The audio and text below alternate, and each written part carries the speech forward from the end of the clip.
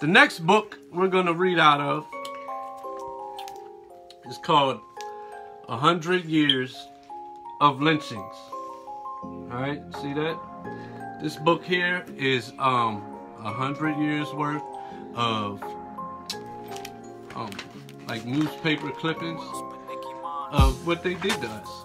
Hangings, burnings, you name it. Whatever wickedness they did to killing us. It's not this stuff that we lived through.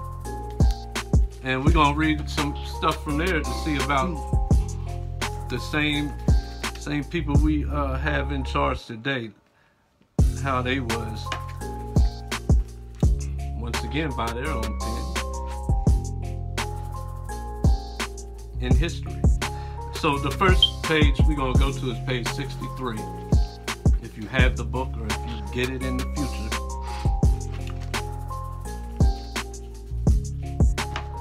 What we're going to read at page 63 is Slovakia.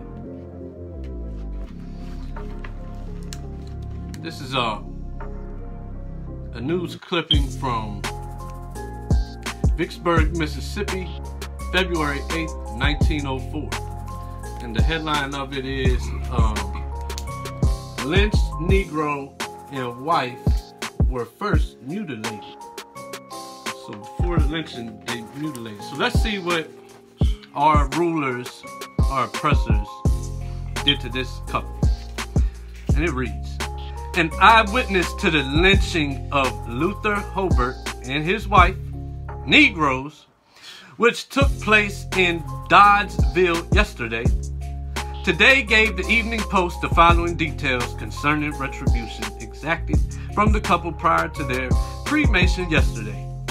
When the two Negroes were captured, they were tied to trees, and while the funeral pyres were being prepared, they were forced to hold out their hands while one finger at a time was chopped off.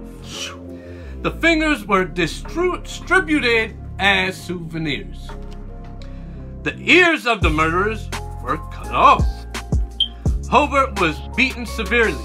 His skull was fractured and one of his eyes knocked out with a stick hung by a shred from the socket. Some of the mob used a large corkscrew to bore into the flesh of the man and woman. A corkscrew is like if you ever took the top off of a wine bottle, the cork, you screw it in there. And when you pull it out, the whole cork comes out. Okay, so listen. So this is what they used a huge corkscrew to screw into this man and wife. At this time, it was probably used to cork a barrel. That's what they was using as a cover because it swelled up in liquids. So this corkscrew was probably being used in a barrel, and they was taking this corkscrew and putting it in our brothers and sisters. Why they lynching them? Why they still alive with the eye poked out? Yep. Get this. It was applied to their arms, legs, and body, and pulled out. The spirals tearing out big pieces of raw, quivering flesh every time it was withdrawn.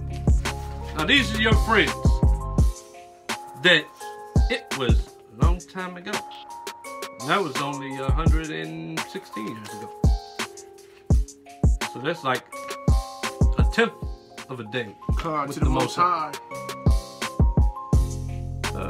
Next, we're going to go to page 52 to 58. Nice little lengthy excerpt. Happened right here in Wilmington, Delaware.